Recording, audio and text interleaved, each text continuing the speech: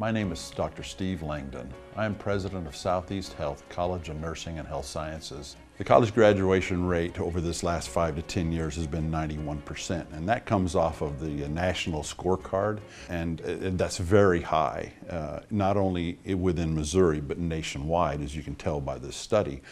The employment rate for students who get a career or a degree in health sciences is, for us, in the last couple of years, has been 100%.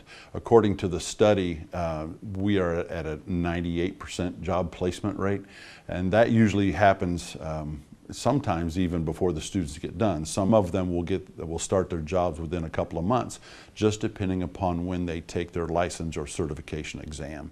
But they're employed well before the 2-year mark that this study looked at, usually within a couple of months of graduation. The college works diligently to try to keep the cost to the student very low. Even though we're a private college, our tuition rate is low and our fees that we charge are low. We really try to focus on what the students need to be able to be successful in their time that they're with us. And we also spend some time trying to find resources to help support those students when they come. Some extra financial aid, either from the state or the feds or from private companies and donations, to help take some of the stress off of the students when they're here.